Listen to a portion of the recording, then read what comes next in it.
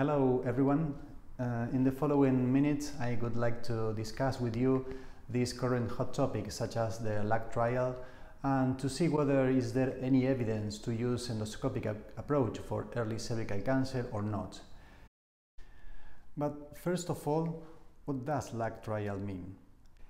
It means laparoscopic approach to cervical cancer, which certainly give us an idea of what was the scope of this trial, which was recently published in New England Journal of Medicine a couple of weeks ago.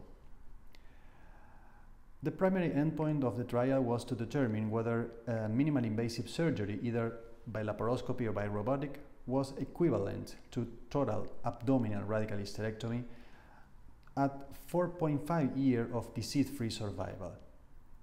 And please let me emphasize that the authors wanted to demonstrate equivalencies among groups.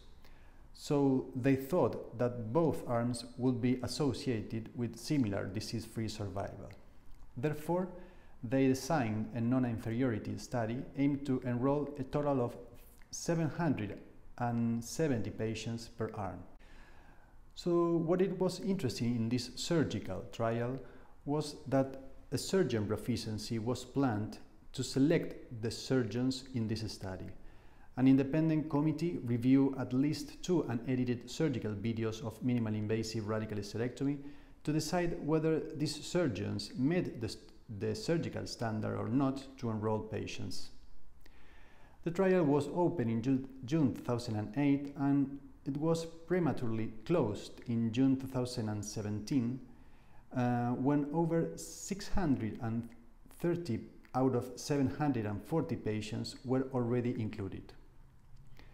The reason was that the Data Safety Monitor Committee provided an alert based on a safety signal detected in one of the arms. At this point, the median follow-up for oncological outcomes was 2.5 years instead of the planned 4.5 years, and the information at 4.5 years was available in 60 and 55% of women for disease-free survival and overall survival respectively. As you may see in these Kaplan-Meier curves, disease-free survival was significantly worse in minimal invasive surgical arm in comparison with open surgery, and patients who underwent radical hysterectomy by minimal invasive surgery approach had a 4 times higher risk of locoregional recurrences and 6 times higher risk of death. The authors concluded that these results should be discussed with patients scheduled to undergo radical hysterectomy. But what it was interesting was that LACC trials results were completely unexpected, and as a consequence we might have to take a step back. And this is a very interesting thing, which is certainly difficult for human mentality. And rationalization of unexpected results is a process that takes time and needs to control our own emotions.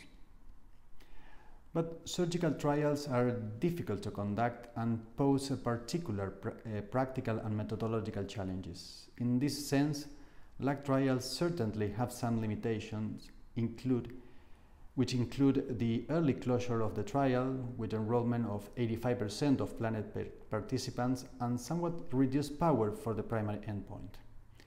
Additional limitations that may warrant future studies include the imperfect assessment of cervical cancer stage, non-standardization of adjuvant treatment, and non-performance of central pathology review. In addition, and it is an important point, that no pre-planned subgroup analysis was anticipated in this trial. Moreover, LACC trial have some critical issues, including that only 16% of patients in minimal invasive surgery arm underwent robotic surgery, that oncological outcomes of patients in open arm were surprisingly good, and then over half of the patients were enrolled in Latin American centers and the surgeries were performed by Latin American surgeons. We did raise some concern regarding the learning curve the quality of pathologies and preoperative imaging. But this coincides with one of the regions with the highest incidence of cervical cancer worldwide. And just to give you an example, Dr. Aldo Lopez in Lima, Peru, who was the main recruitment center in this trial, received over 8 new cervical cancer cases per day in his hospital. But also, the same issue in New England Journal of Medicine published a retrospective cohort study regarding the same topic.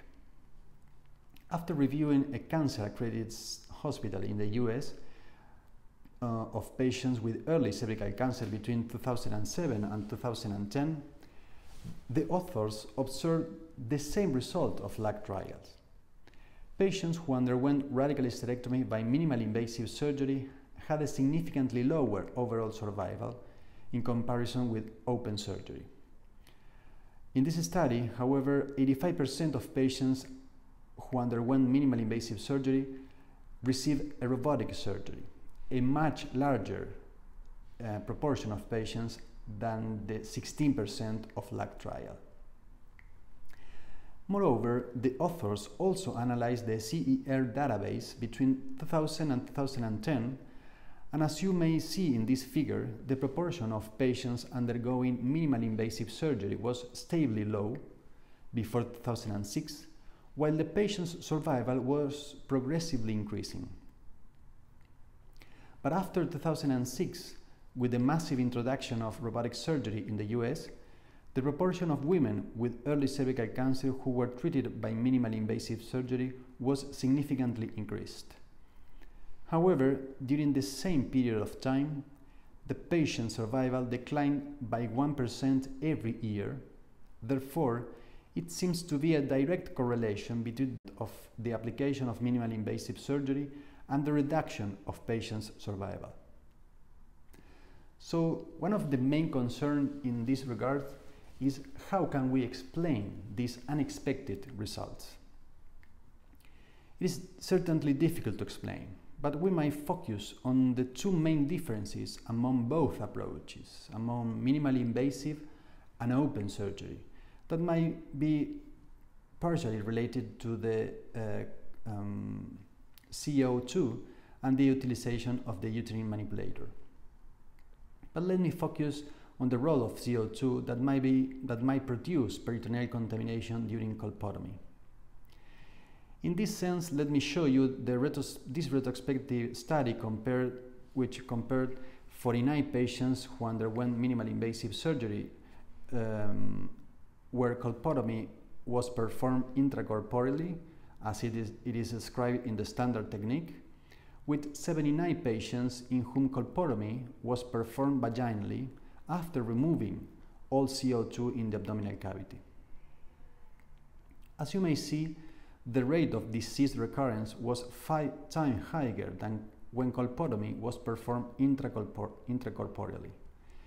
In addition, this group represented a strong and favorable prognostic factor related to disease-free survival. But LACC trial was a very ambitious study and also investigated other issues which were in part reported at the last IGCS meeting in Kyoto a couple of months ago. They evaluated quality of life by using different validated questionnaires, and as you may see here, at different time points, either preoperatively or postoperatively. Overall quality of life was similar between both surgical approaches, as well as the several other items evaluated in this study. However, mobility score was temporarily reduced in open arm, but it was similar at 6 weeks and after surgery and beyond. And the same occurred for self-care score.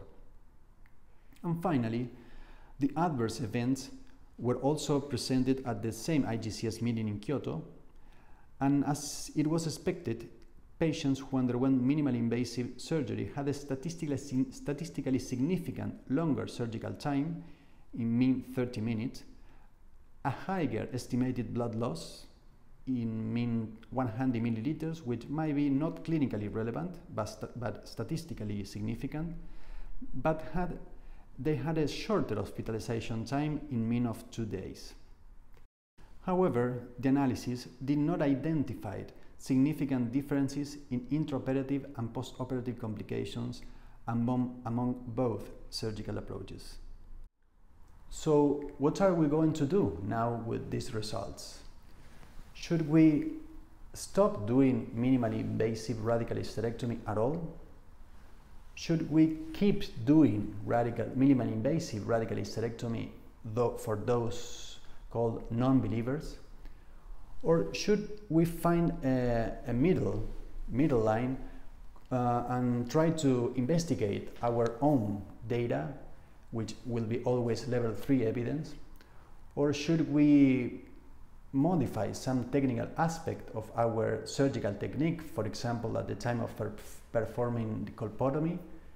Or should we identify a low risk of patients to offer minimally invasive approach for these cases? In this regard, let me show you some data regarding those patients with tumor size of less than 2 centimeters or those without residual disease after conization.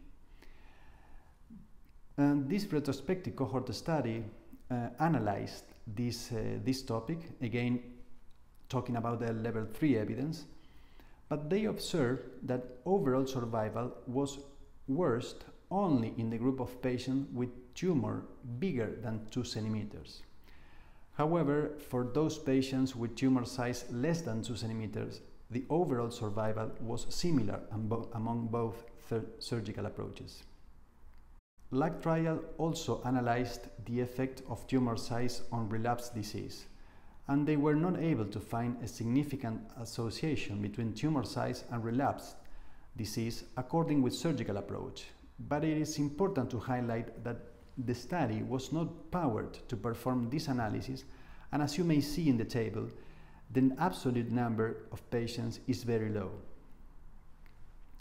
So in conclusion, I think that we need to discuss with patients scheduled to undergo radical hysterectomy these results, and also patients might know about the result of this study, because this information is already available for the general population based on the great impact in the main media that this study had.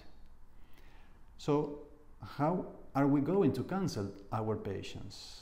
We need to tell them that minimally invasive surgery and open surgery are associated with similar quality of life and 1 week and beyond, except by mobility, with similar intraoperative complications and postoperative morbidities.